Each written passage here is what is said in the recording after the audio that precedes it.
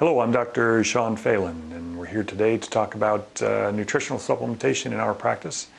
There is a lot of questions about nutritional supplements and which ones to use and when, and we're only going to take one today. And that will be fish oil, because that's a very popular supplement right now. Why should we take it? Why should we not take it? How does it help us?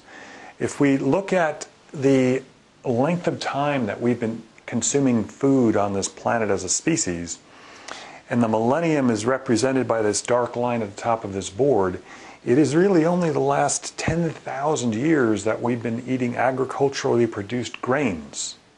Now, before that, we were hunter-gatherers. We consumed roots and tubers and berries and meat when we could bring it down, but otherwise there was no grains for us. When we developed it, it helped civilization become stationary. We could stay in one place. We didn't have to travel with the seasons and with the food.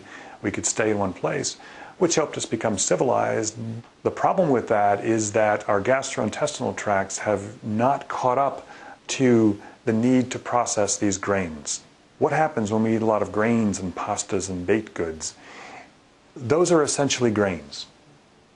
And the grains produce something in our bodies called omega-6 fatty acids.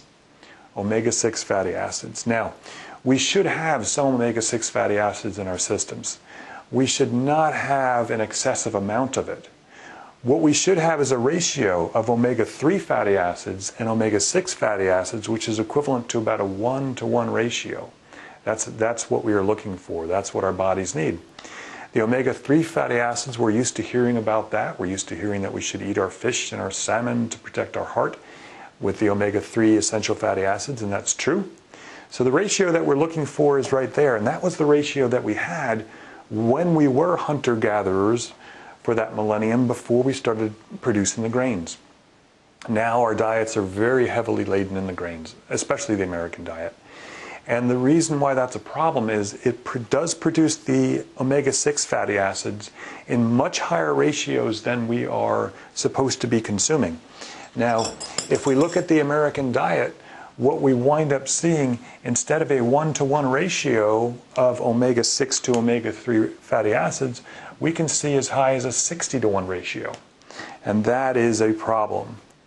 The problem is the omega-6 fatty acid will produce arachidonic acid in our bodies. The arachidonic acid crosses our cell membranes and creates prostaglandins, which creates inflammation.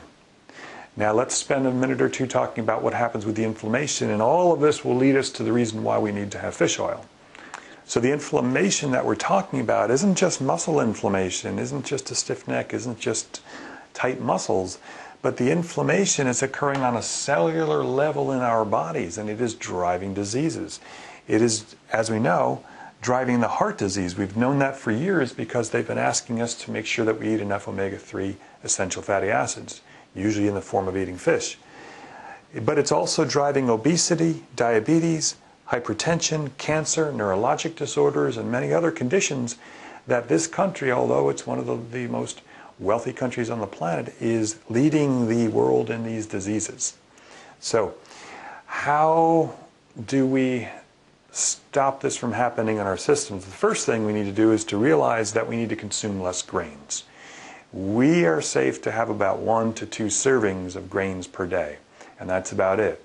If you are eating a bowl of cereal, followed up with a big lunch with sandwich bread, followed up with a bowl of bow tie pasta and garlic bread at the end of the day, then you're consuming an awful lot of omega-6 fatty acids, creating arachidonic acid, creating inflammation, and running ratios, which is going to produce the diseases in you that you will see in your ancestors. So if you saw a grandparent develop these diseases, this is what you are pushing yourself towards. What can we do about it? So now we'll come to the point where we talk about why it's important to take the fish oil. If you are going to consume grains, which most of us are, then one of the things we can do is take the fish oil, because that is going to affect the production of the inflammation by the arachidonic acid. What happens is the EPA-DHA, which is the fancy name for fish oil, is going to block the arachidonic acid conversion over to inflammation in the body by protecting the cell wall and reducing the amount of arachidonic acid that can be converted into prostaglandins, which can be converted into the inflammation. If you are going to consume grains, which most of us are, do it within limits, and also take fish oil and take it in an amount that will allow us to protect the cell wall and block the arachidonic acid conversion to the inflammation. That's why we take fish oil. And not everyone is a candidate for it. Not every patient is going to be safe taking it. So do speak with your physician before you do so. If you're interested in speaking with us about it, just go to our website and you can contact us personally. Thank you very much.